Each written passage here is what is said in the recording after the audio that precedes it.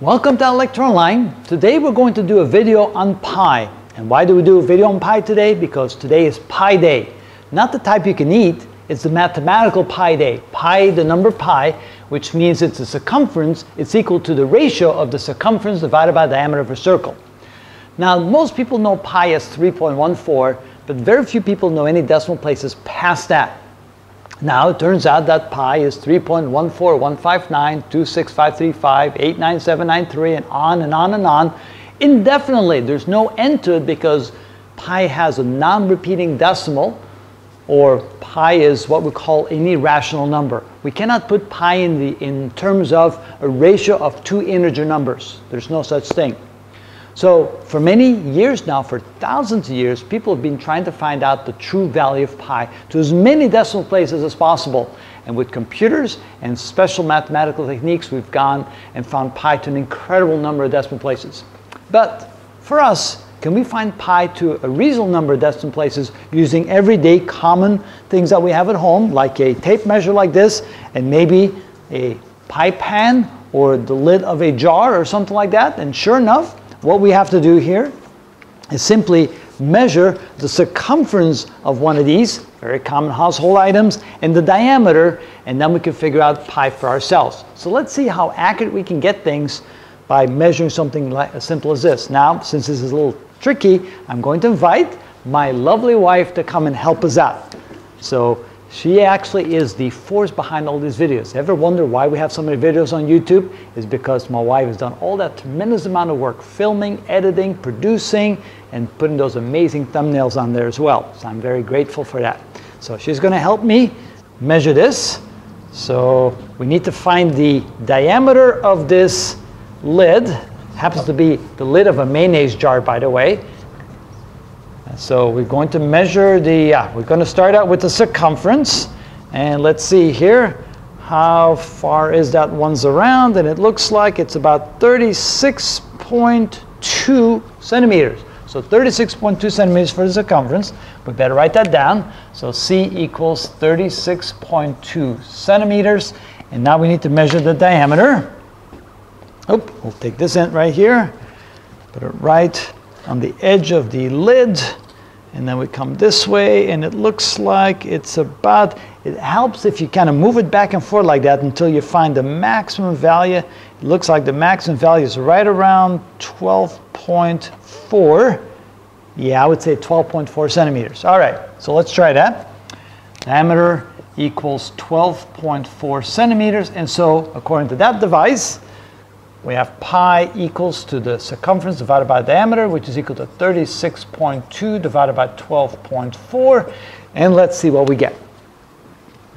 So 36.2 divided by 12.4, and we get 2.919. Not that close, is it? 2.919. So we're not quite where we want it to be. All right, well, we did our best. Let me see if I got that right. So 36.2 divided by 12.4 and 2.919. That's what it is. All right, so let's try something a little bit bigger. So now we're going to try a pilot. All right. So starting like this, we're going all the way around. Now this is a little bit tricky. Definitely something you would have a hard time doing by yourself. And so let's see if we can keep it on there. Okay, so now we got it right there. If you can hold it right there. No, that's fine. Because if you hold it there, that should be perfectly fine. It's right around 72.0 centimeters. All right. So C equals 72.0 centimeters. And now we have to find the diameter. And let's turn around. We want to do centimeters. And right at the edge, right there, and right here, and it looks like 22.9 centimeters. All right. So diameter equals 22.9 centimeters. So pi would be equal to the circumference divided by diameter, 72.0 divided by 22.9, and let's see what we get this time. I expect something a little bit better than that, but we'll see. It was tricky to measure that pie pan. 72 divided by 22.9, and I get 3.1441. Wow. 3.1441. Now let's take a look here, and let's take a look there. 3.141, 3.144. Look how close we got with a pie pan. Well, it is after all Pi Day. Now one more try. We're going to try and measure this large thing right here. This is, I'm not even sure what this is, but then I don't spend that much time in the kitchen. All right. Okay, coming around here. Now if you hold that, we can drop that part. Right there. Come around this way. And it looks like 129.0, right on the nose, 129 centimeters. Okay, so circumference equals 129.0 centimeters, and the diameter is equal to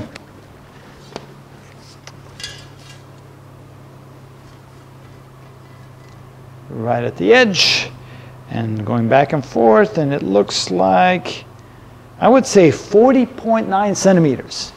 All right, 40.9 centimeters. So this should be our most accurate measurement if we did it correctly. Let's find out.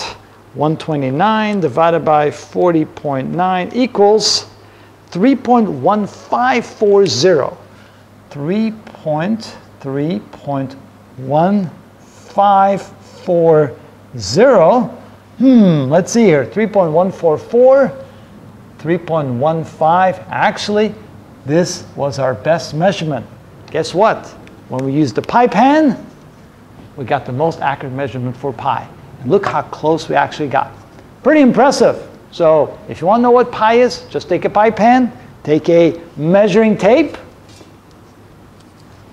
and go at it and see if you can prove what the ancients knew to be pi. That's what we find out on Pi Day.